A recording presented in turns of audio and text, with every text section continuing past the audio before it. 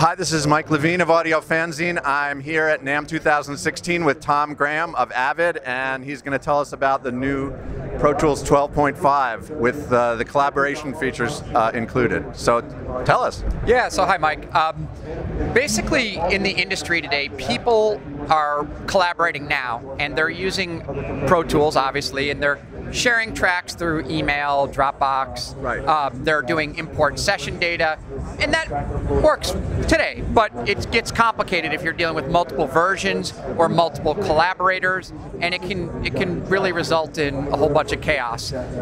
So what we've done is created projects, which are versions of Pro Tools sessions that can live in the cloud, and we've built an artist chat window where you can invite collaborators directly from within Pro Tools, and even find them on our Avid artist community, where you can find great musicians and talent like yourself. You're looking for a guitar player or maybe a djembe player.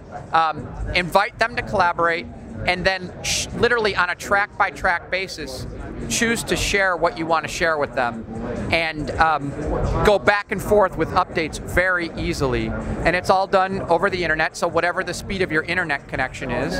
And it's built directly into Pro Tools, and you can share things like marker changes, plugin changes, all those sorts of things. And So give me a hypothetical of how a session like this would work. It's not a real-time collaboration, right, in terms of you're not playing together, but you are sharing stuff. So tell me how that would work. Sure. So let's say you and I are working on a part. I have maybe 12 drum tracks, and they're routed to an aux fader, and I have a bass, a couple bass parts, and a couple keyboard parts. I could freeze or commit those three auxes to send you stereo drums, stereo bass, stereo guitars, and then you could add, or I said keyboards, you could add guitar on an individual track, and maybe you had an amp modeling plugin like our 11, and perhaps I didn't have that plugin. You could freeze that version and send me that. Now, if I wanted to change it, I could rent or buy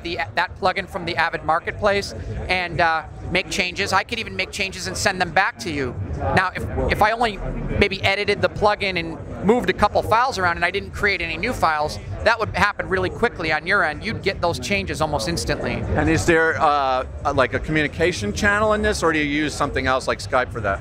So there is text chat right now, and you could use Skype for video. We're looking at integrating video down the road. Cool. And when will this be available? Should be available very soon.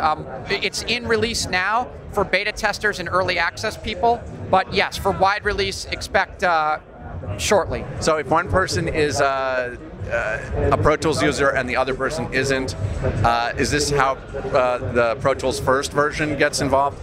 So at some point, yes, Pro Tools First will be able to collaborate with regular Pro Tools users. In the initial release, it'll only be Pro Tools Standard version and HD.